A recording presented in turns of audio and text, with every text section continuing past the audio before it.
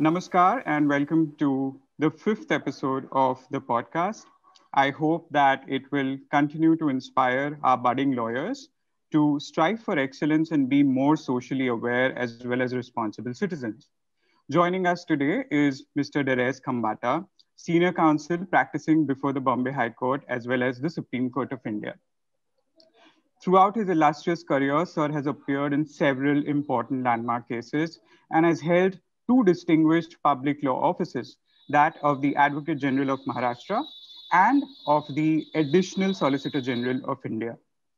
Sir is a specialist and an expert in a variety of areas of practice, ranging from constitutional and administrative law to securities and corporate law and arbitration. Sir, it is our absolute privilege and honor to host you today for the podcast. And I apologize for breaking the rule of the bar because I'm calling you sir again and again. Glad to be with you. Thank Hope you, everyone's sir. well. Yes, sir. All right. So the first question is, what really motivated you to pursue law at the first place? That's a difficult question because there wasn't one magic moment where I suddenly decided I wanted to be a lawyer. My family has had legal traditions. Both my grandfathers, one was a solicitor, one was a district judge for his entire career as an ICS judge. My father was at the bar for a few years before he joined industry. So I've had those interactions with the law, but I was never pressured to go into it. And frankly, I did my LLB with the view that I could use that as a base degree to do something else after that.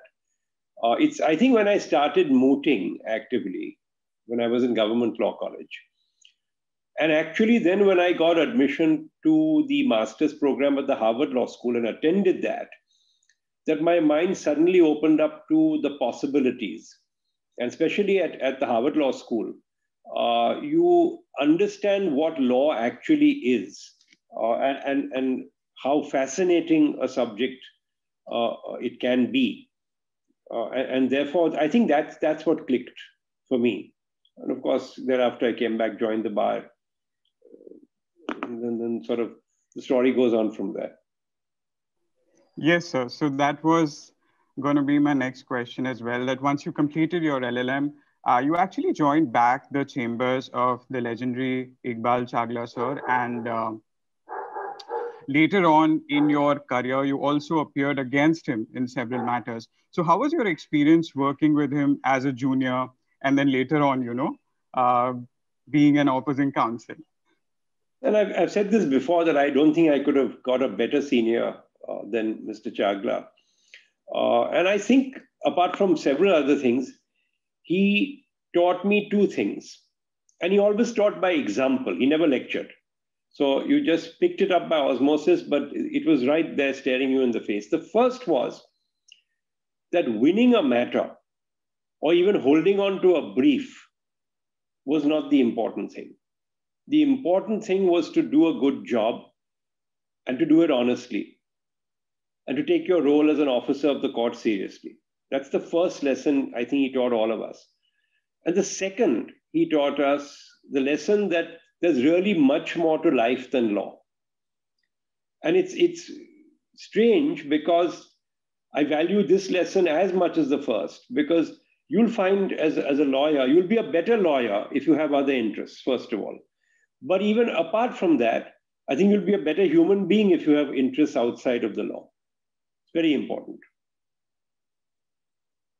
So that's what I value from him. He was a great senior, and I still turn to him for advice.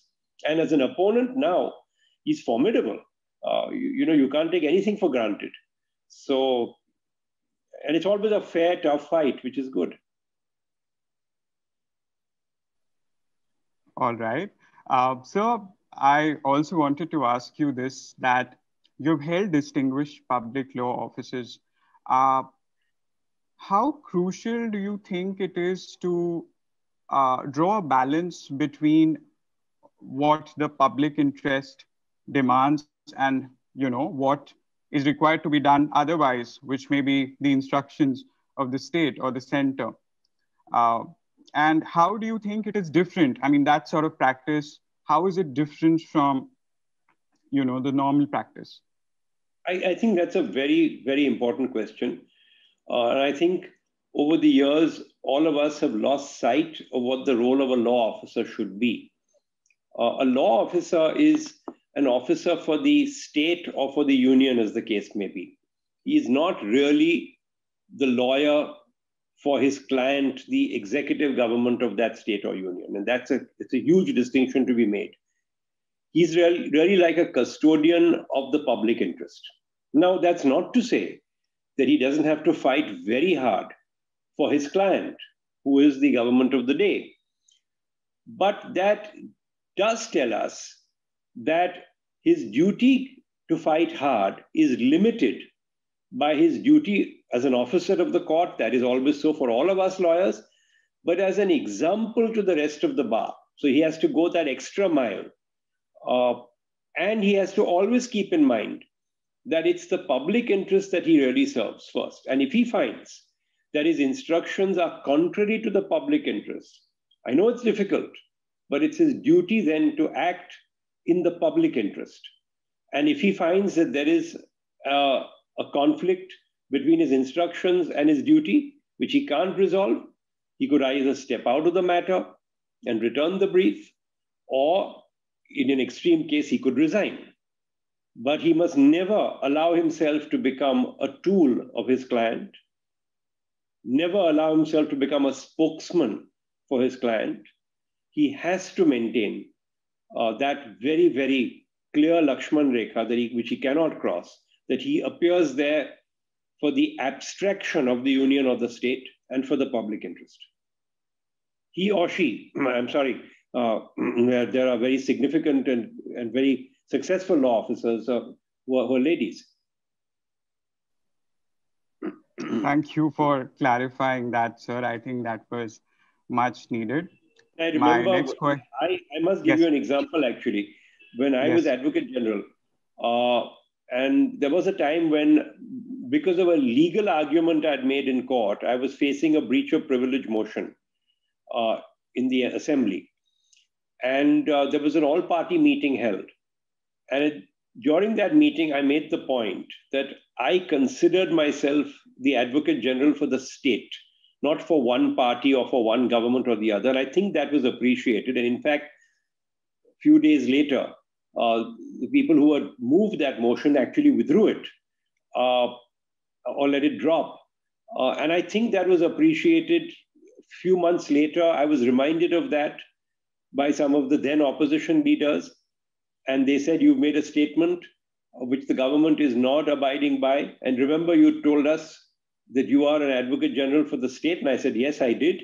And they said, will you stand by our statement? I said, not only will I stand by it, but I'll address a letter to the government saying it's brought to my notice that this is not being abided by. And you must stand by this statement, which I did. So, I think it's, once you set that example, it actually helps right down the line. All your panel lawyers get that courage. The bureaucrats, who are the backbone and spine of administration in our country, get that courage. It's very important.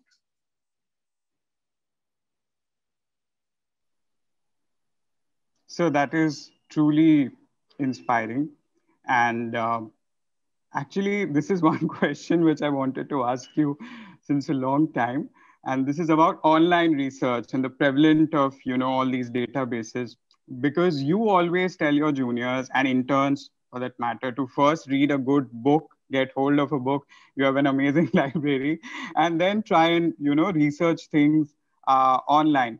Do you think that today's generation, our generation, so to say, is completely reliant on online research? And what's your take on this entire issue of whether it's a book or whether it's online, it's a research tool.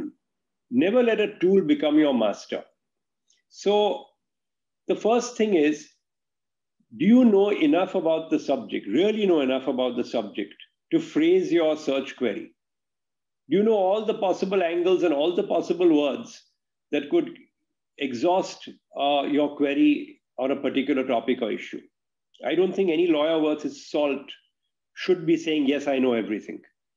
The advantage of a good book, and I qualify this, only a good commentary. There are hundreds of books which are not worth picking up, but a good commentary, a well-recognized commentary, will give you 2 or 3 advantages.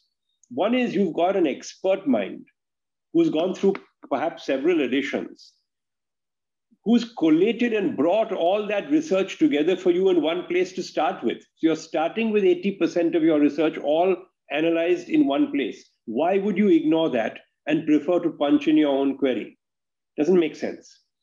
2, you will learn about that topic and perhaps learn things you were unaware of, and which will then help you fashion and make your query more sophisticated when you actually, because you must do online research as well, otherwise the field is too vast.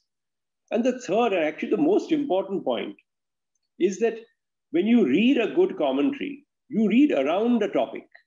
You can't be so narrow as to just look up that simple line of research. You have to understand what that principle of law is. You have to understand the different angles.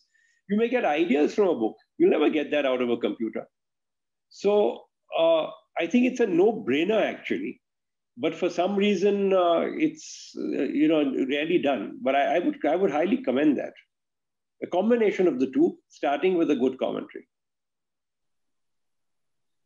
Thank you for clarifying that, sir. And what I take from this is that never let any tool master you.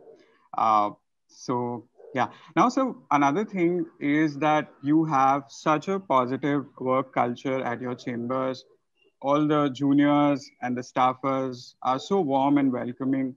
Do you think that the work culture as such in a legal office, it could be a chambers or a law firm, but it can have an impact on the mental health of lawyers? And what do you think are the broad factors that influence or affect the mental health of lawyers? Again, a very good question, because I know young lawyers sometimes feel completely lost when they're thrown into our system. And there's this fundamental distinction between the way juniors operate in Delhi and the way they operate in Bombay. In Delhi, they're actually employed by their senior. They get a monthly stipend, which is a good thing. It helps a junior to start. In Bombay, that's not generally the practice. On the other hand, a Bombay senior allows far more freedom to his or her juniors. They allow them to appear against the senior if necessary in a matter. So that freedom allows growth. Now, I'm not into evaluating which is the better system. Maybe a hybrid might work better. But I think it's important for a junior to feel secure. The bar is a very insecure place. And let me tell you, lawyers of any seniority, even of the highest seniority, always feel a little insecure at the bar. So you've got to make a junior feel that he has a security blanket that he can effectively come home to every day from court. You have to give him that security. And that may be in the form of friendly advice. It may be he may ask your guidance on a law point. It may be a personal matter. And if the atmosphere in your chambers is not comfortable and easygoing, you're not adding to his sense of security. You're probably adding to his insecurity. So that's not the right thing to do. And I myself joined the chambers where we were encouraged to be informal, casual. We built a relationship with our senior. We were irreverent. There was no formality.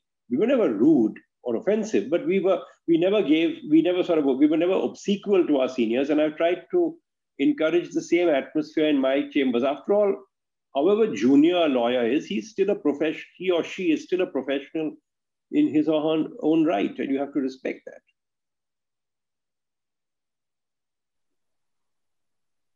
Indeed, sir. So the next question is about the pandemic and the new normal. So as you know, COVID-19 has pushed us to the new normal and virtual courts. I just wanted to ask you, because I'm sure you would have appeared in some virtual hearings, how has your experience been? And do you think that the virtual courts are here to stay?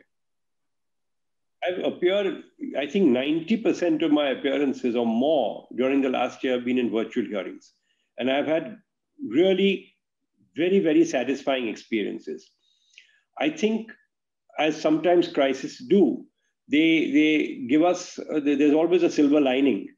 And in this case, the silver lining is that virtual hearings actually work. They work with a little discipline. They work with a little self-etiquette and some procedural compliances, but they do work. I've argued very complex matters virtually. A couple of months ago, I did an international arbitration where we were traversing 5 time zones. We had people scattered all over the place. The tribunal was not sitting together. Your legal team was not together. I cross-examined a witness across 2 continents across 5 time zones. And it went very smoothly. Nobody felt that we were lacking in anything. I understand that eye contact, there's nothing to substitute eye contact and a physical presence. But that can be made up in a number of ways in a virtual hearing. And I don't think the matter lost out at all. And I don't think the client suffered at all for having that virtual hearing. So that's been my experience in courts across India. And one of the advantages, of course, of virtual hearings is that lawyers can now appear in any courts. Lawyers from across the country can appear in the Supreme Court, which is how it should be, because it's the Supreme Court for the whole of India. And you can appear in different high courts. Why shouldn't the client get the best possible representation when and where he or she wants it? So I think there are advantages. I think even after the pandemic, courts should look at virtual hearings in a methodical way. I can't say that they'll substitute physical hearings. They probably shouldn't. But at least in smaller matters, for mentionings, for production matters, for urgent matters, all that can be shifted to the virtual platform. And I think that will be cost effective. It will be encouraging of the bar. I don't think we are at a stage where we can say that most lawyers can't afford one device to be heard virtually. I think most can. And where they can't, local bar associations must make available facilities so they can log on. Internet I agree, is not uniformly good, but these are problems one has to work on. But I think virtual hearings are here to stay. They add value to the system. They can help us in getting rid of arrears. And I don't think we should just brush them aside, because actually, the more you appear in virtual hearings, the more you realize that unless your fundamentals are good, they don't work. So you have to be better prepared. You have to make your written submissions in advance. You have to have your list of dates ready. You have to file things in advance. You really can't and shouldn't ambush your opponents with judgments pulled out of a hat. So I think it actually makes for better justice.